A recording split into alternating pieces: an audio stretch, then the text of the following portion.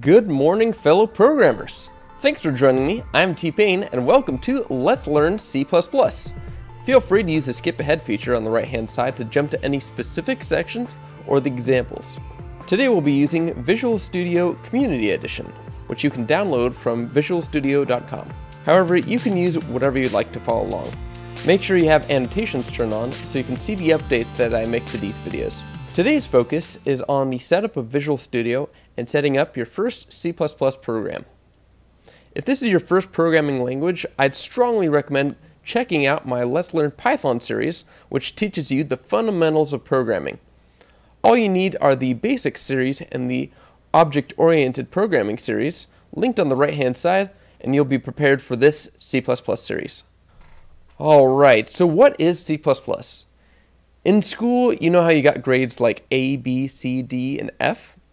Well, there's actually a secret grade, and it's called C++. And you get it when you're failing the class, but then you ace the final. You get a C++. Also, your teacher's head explodes into confetti, and then everyone's clothes disappear. Alright, it's a terrible joke. Alright, so C++ is a general-purpose programming language used for just about everything. Microsoft, Autodesk, and Adobe all use C++ for their products, which means most every movie, every video game, and most every application out there has been directly or indirectly influenced by or created with C++. So that's amazing. This programming language is incredibly powerful and super widely used, so it's incredibly useful to know, and it'll make you an invaluable programmer. First, Visual Studio is free. You can download it and install from visualstudio.com. Look for the Community Edition right here. There are also a variety of other applications you can use to follow along with these tutorials, like Xcode for Mac users, Sublime, Notepad++, Eclipse, and there's even editors for iPads and tablets. So you can absolutely follow along regardless of what you're using. After you install Visual Studio, click on New Project right here on the left-hand side, or you can go to File, New, and Project to open the New Project window. On the left-hand side, under this pop-up window, you'll see Installed. You twirl it down and you'll see Templates. Under that, you'll see Visual C++. Now, when you were initially installing stuff, you had a variety of options to install packages and stuff, and you may or may not have installed the C++ package. So, if you did not, you should see a window like this. When you select Visual Studio C++, you merely double-click on this, Install Visual C++ 2015 Tools for Windows Desktop, and that'll install everything you need to get working with C++ in Visual Studio. It'll show you this nice little pop-up window, and then you're good. Alright, so now when you select Visual Studio under this tab, on this middle part you should see Empty Project as one of the options. Go ahead and select that. Next, you're going to punch in your first project name. I'm going to title this project 01_my first program, because we're in lesson 01, and this is going to be the subject matter. It's my first program. Next, under locations, I'm going to go ahead and place it. And then after I have that location selected, I'll just go ahead and click OK. Boop. It'll take some time to set up all the files necessary. Alright, so now that we have this set up, here's what Visual Studio looks like when you're working with it. On the bottom, we have the output window that's going to output when it's building files or building solutions. And then we also have this other option, this tab down below, next to it that says Error List. Error List is going to output any errors that we have while we're programming. On the right-hand side, we have the Solution Explorer that lists out all of our projects and all of our files. And I'm going to go ahead and drag this window over slightly so you can see it better. But I'm going to right-click on Source Files, click Add, and then Add New Item. Here, I'm going to select Visual Studio C++, or Visual C++, and then I'm going to select C++ File, and we're going to name this main.cpp. Something to note is that we're going to continually name our main file that has our main function, and it's just main. And I'll explain main in just a minute. Then click Add. By the way, if you have either of these tabs over and right here that say Server Explorer or Toolbox, all you have to do is click on them once, and then it'll collapse. whichever one you have open. All right, so here we have our main.cpp file open. And now we're going to begin programming C++. So now we're going to begin by typing 2 forward slashes to start a comment. And we're going to type, "This is my first C++ program!" Exclamation points. Okay, press enter.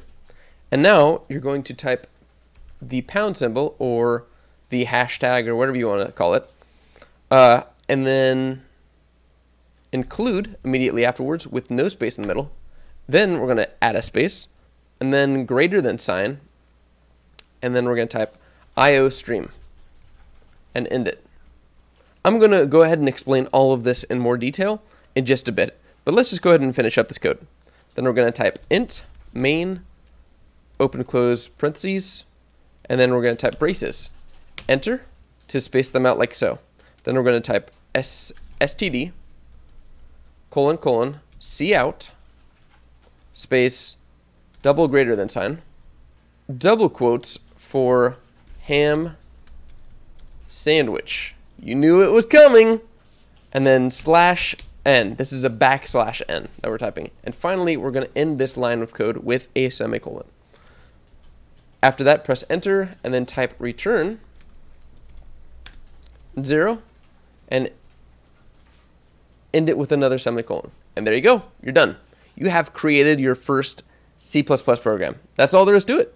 We're going to go ahead and save that by clicking up here on the floppy disk. You can also save by clicking on File, Save Main CPP, and that does the same thing. Or you can press Control S, which is my favorite. And now we're going to go ahead and test our program. The way we do that is by clicking on this slightly less dark gray bar on the left-hand side next to the 5. And we're going to go ahead and click there, and it should create this red dot. This red dot is a breakpoint. This is where, when the program is in debug mode, it will stop executing code and will just tell you the status of the program, the current state of the program. It basically acts as a freeze frame on like a movie, or it's like the pause button in a video game, so you can see exactly where stuff is at. Next, we're going to go ahead and click on this button up top that says Local Windows Debugger. This is how we're going to test out our code. So we're going to go ahead and click on that because we just want to test. And now you can see in the output window, stuff is going on down here. And then this pop-up window for diagnostics pops up to let us know stuff's going on. And then we get this pop-up black command console window pop up right here that says ham sandwich with an exclamation point. Perfect. So our program is working beautifully. The reason I set this breakpoint is to stop the program, because otherwise it would just execute so fast that it wouldn't give us a chance to see what it's outputting. It would just go execute done in a split second. So that is what the red dot is doing. Now if we click continue, this green button at the top, it'll finish out the program and we're done. Something to note, if you do see any errors in this error list, look at that line of code to make sure that it is matching my code exactly. Also, if you have problems building or Visual Studio hangs, I'd recommend shutting down Visual Studio and restarting it. Alright, now it's time for a breakdown of the code. What is going on in this program? Well, we start off in line 1 with a simple comment. In Python, we use the hashtag or pound to start a comment. In C++, we use the double // to initialize a comment. So everything after here is completely ignored. Then we use the hashtag or pound include to import stuff. In Python, we use the word import. In C++, you use include. Include is going to tell the program what files we're going to need to run this program. In this case, it's going to be the IO stream. The IO stream is what allows us to input and output. So it's input output stream is what the long name would be. And we're surrounding that by double alligator mouths or greater than and less than signs. The greater than and less than signs are used for anything that's like a library file. If you're using your own header files, we're going to be using double quotes like we use down here, but we'll tackle that later on. In line 3, we have the declaration of the main function. So in Python, you didn't actually need to declare a return type for a function. Python would automatically figure that out for you. Here in C++, it's a lot more picky. Everything in C++ is super picky about data types, about what everything is. You're basically carefully describing in excruciating detail what you're doing with the program. And so the very first thing that we have is int, and just like in Python, int is an int.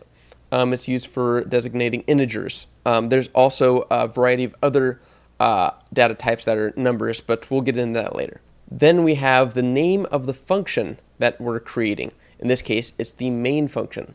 The main function is called by C++ to actually execute your whole program. All of your program has to be contained within these brackets following it in some way, shape, or form. And just like in Python, we have a pair of parentheses following the name of the function to say, hey, these are going to be the arguments we're going to take in for this function. In this case, since we're just calling a very simple version of the main function, we're not taking any arguments. After that, we have braces. These braces, or curly brackets, surround the bulk of our code. Every function and class definition must have curly brackets surrounding it, and there are some programmers who prefer to have the curly brackets begin and end like this, so that they can tell really clearly like that they have both. I find it's kind of a waste of space, so I prefer to have the curly brackets right after the class function. And this method of having the curly bracket after the function name is what's widely accepted as a standard in the C++ community. You'll see it in the C++ guidelines if you ever go into those. It's just the standard way of doing it, and I personally like it. Saves on space. Line 4, we have STD, and that stands for sexually transmitted disease. No, it doesn't. It's standard. STD stands for standard. And then we have : cout. So what's going on here? Well, the cout, if we look at that, C, output. So it's a C-style way of outputting stuff to give feedback to the user, which is what we saw in the, if we run it again, in the console window that popped up. It's just this stuff right here. I'm going to go ahead and continue to finish out the program. So cout is just saying, hey, this is going to be my output. In Python, we were using print. Cout is how we're going to output here. Now, this std is standard : This is basically a namespace thing. We'll get into later, but basically, if you ever want to output, you're going to need this line followed by double greater than signs. The double greater than signs are actually an operator, which we'll cover later. Again, I'm saying all this. We're covering it later, but we will be. So these double alligator are an operator to basically signal that this is what I'm going to be outputting. And after that, we have in double quotes the ham sandwich /n. The /n we know from Python is a new line character, and the double quotes is how we output a string. C++ is very particular in that double quotes are used for strings and single quotes are used for exclusively single characters. So A, B, C, a single letter, or even like a new line character. Finally, we end the line of code with a semicolon. This is like a period at the end of a sentence. Python, you didn't have anything at the end, but this you must have every line. This semicolon actually allows you to stack lines of code if you so desire. So if we wanted to, we could actually delete that extra line down here and move the return up following the other line, and it'd work just fine. It's unfortunately not easy to read, so I would never recommend doing that. It's better just to break up your code so it stacks up nicely like this. Finally, we have return. Return is just like in Python, just going to return whatever follows it, and here we're just returning 0 so that the function's output of int is satisfied, and the program is like, all right, cool, we have an output. And on line 6, we just have a closing curly bracket to end our main function. Something interesting to note is that we have a return type of int here, and we returned 0 here. If we wanted to, we could actually change this to char, and then return a single character, which would be A, in single quotes, to actually return a character, and the program would work just fine. But I wouldn't recommend it, as most everybody seems to use int here, so just stick with int. It'll be less confusing down the road. One final note, Visual Studio creates these files called SLN files. They're SLN extension files. And these are the files that will actually open up your project if you were to double click on them. So if we close out this program and then just double click, it'll go ahead and open it up for us.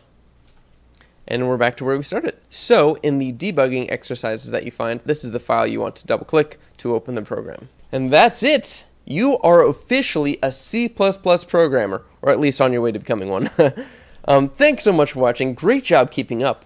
Definitely try these coding challenges here, and also the debug challenges linked below in the description or in the annotations.